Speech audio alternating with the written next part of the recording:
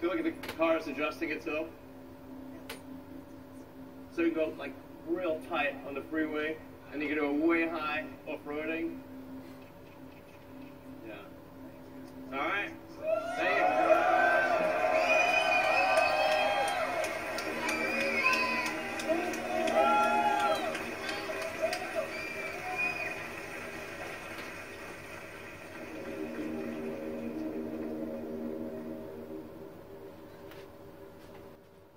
Well, that was awesome.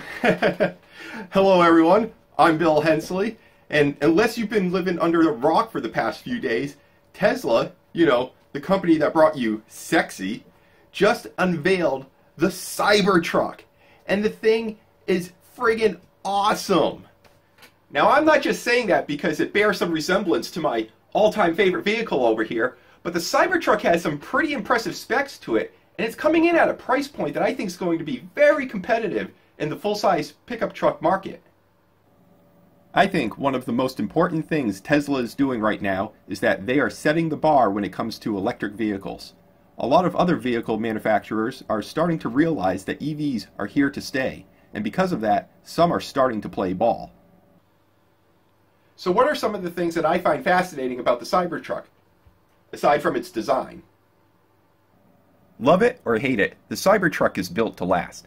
Much like the DeLorean was, which came before it almost 40 years ago, the Cybertruck features beautiful stainless steel panels. This is the same material that Elon Musk is using right next door over at SpaceX, and it's just one of the reasons why the Cybertruck will hold up well over the years. The panels are so durable that one can even hit it with a sledgehammer and it doesn't even leave a scratch. Although I wouldn't recommend wailing on your $40,000 plus vehicle anytime soon, it was a decent demonstration of how well the truck will hold up over the years. A demonstration that didn't go over quite as planned, however, was Tesla's armor glass. Although they had no issues throwing metal balls at the windows backstage prior to the event, I'm glad that they showed how durable the glass really is with a sheet of it off to the side. I believe the structural integrity had already been compromised given the amount of abuse it had already gone through backstage. Either way you look at it, the Cybertruck is still more durable than your everyday pickup, and I continued to remain engaged throughout the rest of the presentation. When it came time to show off the 6.5 foot long bed of the truck, I was simply amazed at how the retractable bed cover functions and the ease at which it opens and exposes the bed. I also appreciate the built-in bed ramp, as this will make loading things into the truck so much easier.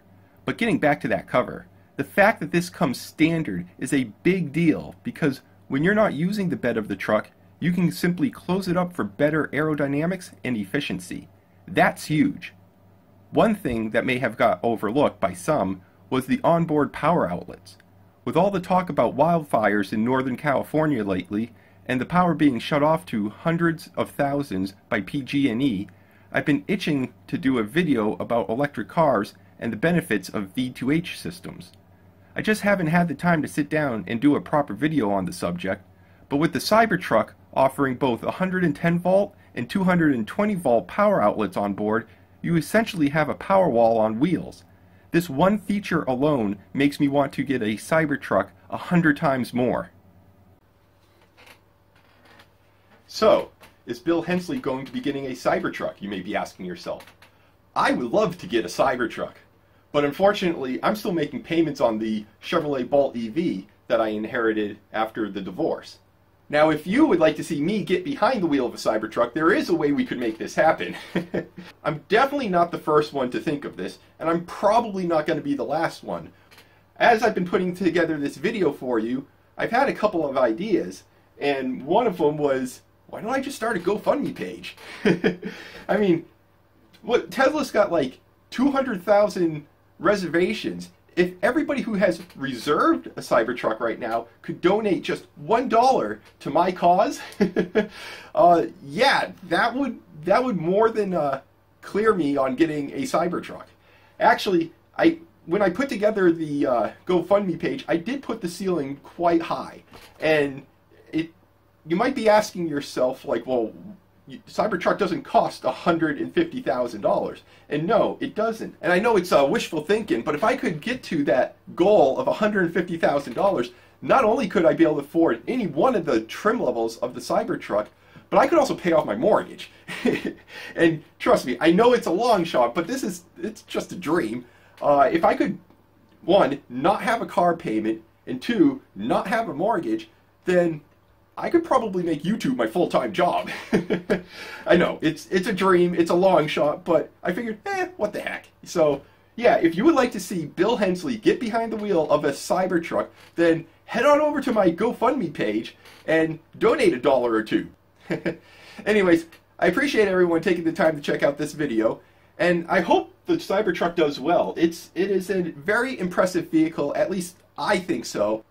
And you know who else thinks it's an impressive vehicle? My boy who just turned 5 the other day. Yes, that was his expression when he saw the Cybertruck roll onto the stage for the first time. He was simply amazed. I hope you've all enjoyed this video. I know towards the end here I started daydreaming a lot, but just the same, I enjoy making these videos, and if I could do it full time, I would. So anyways, until next time, I'll be back.